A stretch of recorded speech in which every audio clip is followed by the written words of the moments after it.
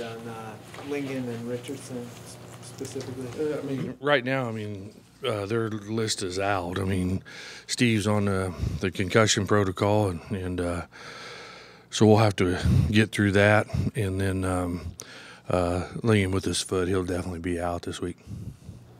The word is that Lingen could be out the rest of the season. I don't know that for a fact, so I'm not going to comment any more than that,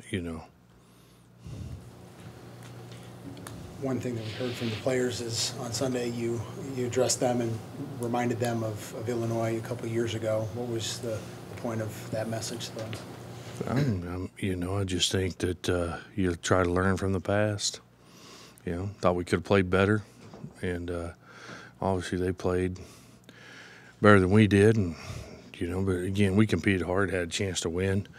But same thing, we've proven that we can win there too, because a couple of years back before that, we were able to win on the road. So, but I don't think it ever hurts to you try to learn from the past and not repeat it. One thing that you talked about was the 2012 game earlier this year there and getting the bowl eligibility.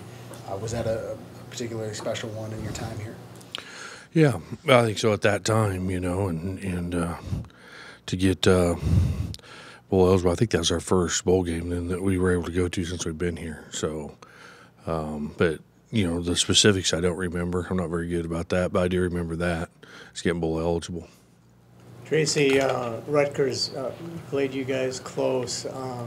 You lost to Penn State. Penn State beat Ohio State. There's examples all the time about kind of the evenness or parity in the Big Ten, in the Power Five conferences, in college football, and it's been in place. It seems to me for a number of years, but is it even trending more so in your opinion this year?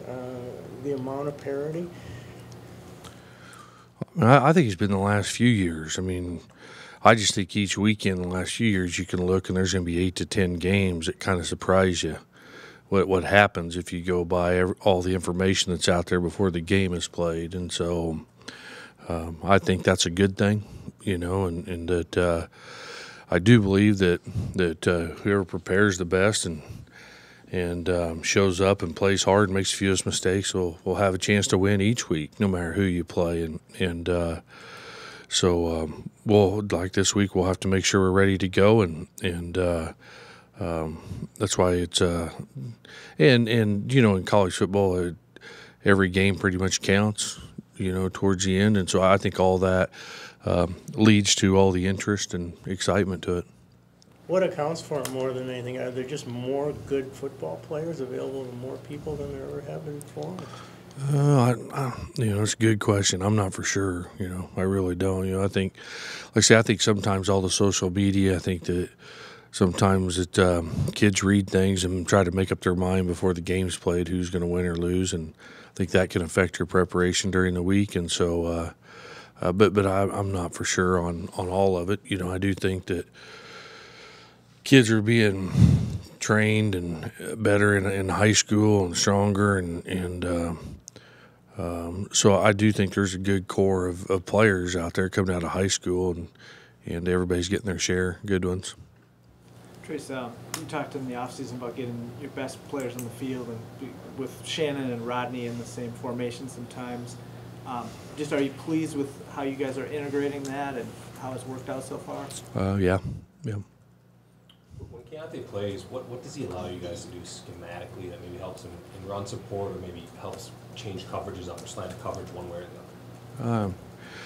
You just like to have your best players out there, and we always have built things around trying to get the D-line to where it can be better than most of the people that we play, and in the corners. I mean, it's just not just him, but anybody. If you can take away that part of it, then you can obviously outnumber him in the box and to help you on the run and worry about other pass people. So he's just one of our 11 best players, and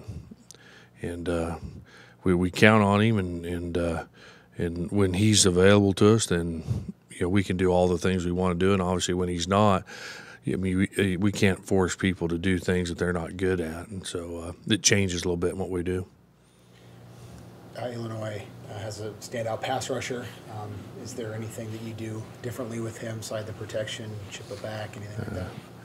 If there was, it's hard. I wouldn't talk about it, So we just got to protect, which we've done a good job all year. I don't know. We haven't given up very many sacks yet this year, but he creates a challenge. With Shannon and Rodney, I mean, last year they were dynamic too, but they were dealing with some injuries too. Would you say that, the numbers that they put up last year could have been comparable to this year if they had been healthy? I don't know. Yeah, they're good. And you should get better each year. So, they've been able to stay healthy, and they're good backs that run tough. I don't know how it compared to last year, though, as much. With Rodney returning kicks, is that at all, obviously you saw what he could do, but do you have to balance that with, trying to keep him healthy? Yeah. That's why, he's on a couple of the special teams things and that, but I don't think he's overly worked, and he wants to do those things, so that's a good thing. Is Keontae going to take Jalen's spot returning kicks like you saw against Maryland? I don't know. We'll see how it goes in practice this week. Was the package with them, Rodney and Shannon in the backfield together, was that something that Jay came up with? Where did that kind of originate, that package? I don't know. I said all along we were working on doing that, so I don't. So in that room somewhere, it came out. Is it one of those things where you guys have to prepare for unbalanced? Do you feel like that kind of allows other teams something that they have to uniquely prepare for? Oh, I think so. Yep. You worry about all of a sudden one of them's not in the backfield, and you get a linebacker on a running back, and those guys that run pretty good. So I think that it's one thing that definitely they have to take time each week and prepare for. Trace, we can get focused on statistics a lot with D linemen. I don't know if it's always revealing, but Hank Ekbay's numbers are, off the charts this year compared to previous years. Is that also a sign of how well he's playing? Yeah, he's played pretty good. And seniors say all the time, your seniors got to play well. If you're going to have good seasons, your seniors got to play well. And Hank's done awfully been his most productive year, since he's been here for whatever reason. And so it's definitely helped us out. Coach, you had 5 guys over at the courthouse today fighting these court orders, restraining orders. Does that at all become a distraction with your team, the judge putting off a decision for another week? Does that kind of cloud the locker room or do anything to make your job more difficult? No, it really doesn't. No. We just prepare for the games and move on.